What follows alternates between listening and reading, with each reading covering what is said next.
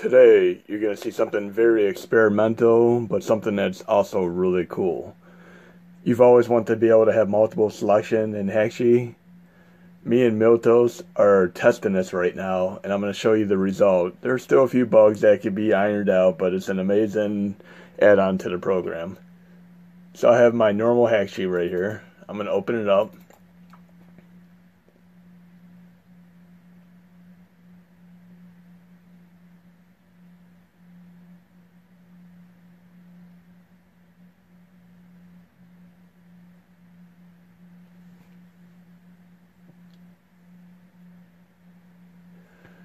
And everything loads A to Z like normal. I'm going to close it. And I'm actually going to take this amazing add-on that Elie Rodrigue made. And I'm going to overwrite my Hackshi executable with it.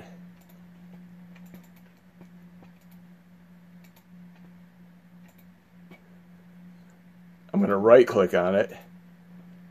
Says security. This file came from another computer and might be blocked due to help protect your computer. So I'm going to unblock it. Now when I open this up, it's going to actually give me some error messages because certain things that you add to Hackshi, it does not recognize, so it rejects them. So I'm going to open it. Object reference not set to an instance of an object. That means the game cannot be read by this new revision to Hackshi. So I have over 1,000 games that cannot be read right now. So I'm gonna jam a little music while I go through this little process. This is Lords of Thunder Sega CD soundtrack. I'm on the OK and I'm just gonna push enter. Let the error messages end. Enter key for every single instance that cannot be read. A little tedious, but you get to see exactly what the testing process is like.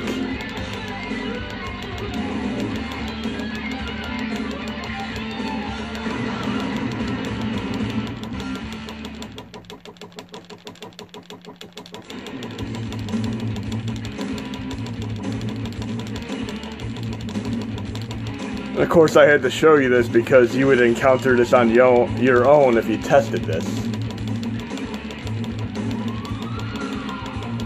Normally, if you get stuck in a process like this, you can just do this. Control-Alt-Delete.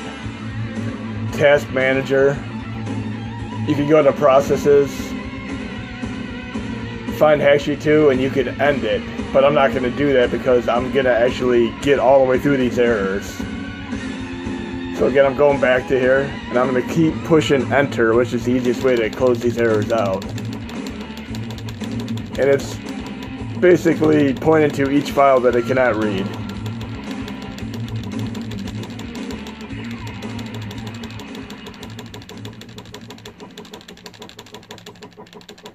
Now, normally you would open this up and think this, this is completely broken, but it'll actually make it to the end once it bypasses all these errors.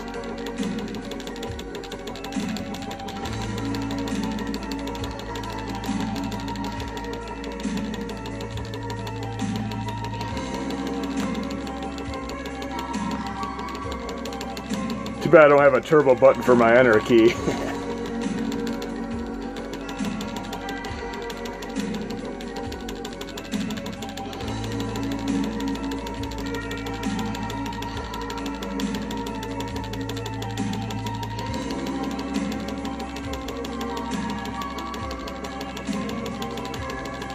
You know, games like Sega CD, Turbografx-CD, CD, PlayStation 1, 3DO, etc. cannot be read by this. Now that the errors are cleared, it should open once it loads it all into memory. Then you'll get to see the new tree method that should be implemented into Hackshi fairly soon.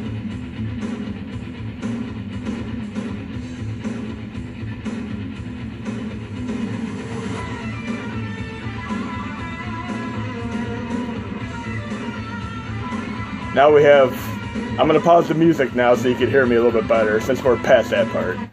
Anyways, we have the normal A to Z method. I'm going down. And I noticed that quite a few of my games are actually missing from Hackgy 2. That's one of the bugs. My arcade set is literally just gone. So the error basically pointed to out of memory and unable to point to the file. Now if I switch back to my original Hackgy file, I'll get these files back. They're just context-wise not memory in here. Now you notice there's an A to Z tab and a By System tab. If I click By System, here's where the magic happens.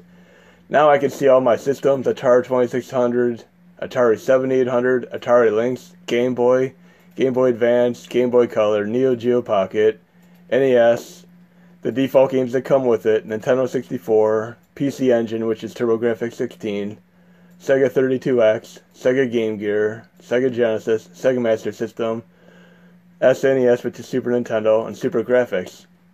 And I can expand these tabs, and I have a selection tree.